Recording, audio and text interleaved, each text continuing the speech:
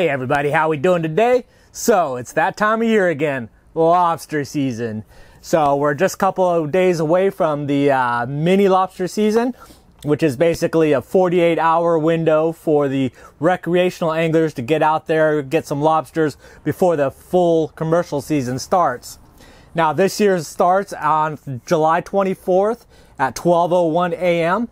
and then it runs, that's Wednesday, and then it runs through Thursday until midnight on the 25th. So it gives a 48-hour window. So to prepare for that, I figured I'd bring out my old bucket of lobster gear and kind of do a quick review for you. And actually this mini lobster season, I think I'm going to change things up a bit.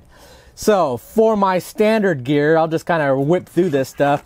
Just got a basic cheap mask and snorkel. We're most of the time not doing very deep water dives, probably at most 15 foot, probably more or less in the 5 to 10 foot is on average. So I don't need anything special. I've been using this one for 5 years or so. And I think I need to dunk this in some bleach because it's all black and moldy. Then just another pair of fins. These help out to kind of get you kicked down to the bottom, save your oxygen and get you there under there faster, let you kick around a bit. You could do them without, but it makes it a lot easier with. Some gloves, spiny lobsters for a reason, they're called that, so protect your hands. Good old net here, and I basically use the tickle stick to kind of tickle them out of their holes and then scoop them up with the net. I've modified mine and added a GoPro adapter on it so you can get those close-up footage of scooping them up. The tickle stick, you can get actual lobster tickle sticks. I just go down to the Ace Hardware and get aluminum rod. I think it's like, what size is this? A 1/4 inch, 4-foot piece. Bend the little corner at the end there, and then that's your tickle stick. Always pick up a couple. Always find them out there, but always take at least 2 because you'll eventually probably lose one, and you don't have that, you're out of the game. So I always take 2. Got to have a dive flag or some sort of dive flag on your vessel, or at least those tow around ones are good if you're going to be getting away from your boat or whatever you're using to get around. So dive flag's important, mandatory. Oh, also, you need a gauge. I have mine attached to my net, so it's always there. You have to measure the lobsters in the water, so you can't take them out and measure them. You got to measure them while they're still in the water. Check that length, and then keep them or throw them back. And then next, I bring my flats anchor because it's very little depth and generally fairly calm water. So I just need something that I could drop. Stops the kayak, I go diving, and then also I could lift it by hand and then just kind of kick around to another spot, drop it, and then I never have to bring it all the way to the top unless I'm moving to a new location.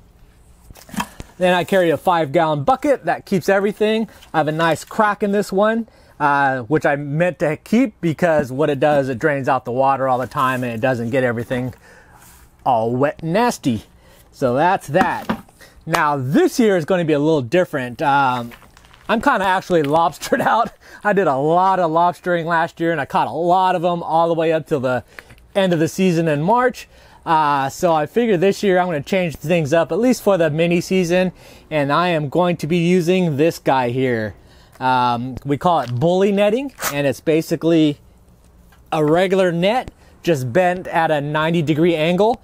And what it's for is that you go out at nighttime when lobsters are out meandering around and feeding, use spotlights to spotlight them, and then you'll use a bully net like this to be on your vessel looking down into the water, and you see one, and then you just drop it over the top. They kick around into the end, and then you just bring them up. And that way you could use that by doing it at nighttime since you can't dive at night. And just a pretty cool way of doing it. Plus, it'll mean I'll miss the crowds for a mini season because it gets kind of hectic out there. And I hate going out there when it's all crazy like that because we'll get a ton of people down here just for those 2 days.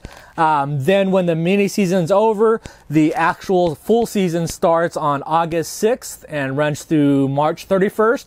And that also coincides with the actual commercial lobster season. So anyways, that is my setup. For the actual lighting and stuff, I'll show you that when I go out Tuesday at midnight, and we'll see what we can do. Haven't done bully netting since the last time I lived here in the Keys, so it should be pretty interesting. At least something different. And don't forget about sun protection. Remember, you're going to be out there exposed to the full sun. You'll be getting in and out of that water, and sunscreen is just not effective. You'll be outside sweating, and then you're going to jump in the water and it just washes right off. So think about an All About the Bait 100% poly long sleeve fishing shirt. They work excellent as a rash guard. That's primarily what I use, and that way even when you're just cruising along the surface snorkeling, your back is not getting roasted, and then when you're up on the boat, you're not having to worry about dousing yourself with sunscreen. So just remember that, because nothing is worse than getting burned on day one and not making it out on day two. So check out the new shirts, especially the new hooded version. $30, UPF 50, www.allaboutthebait.com, plus free delivery. Bye.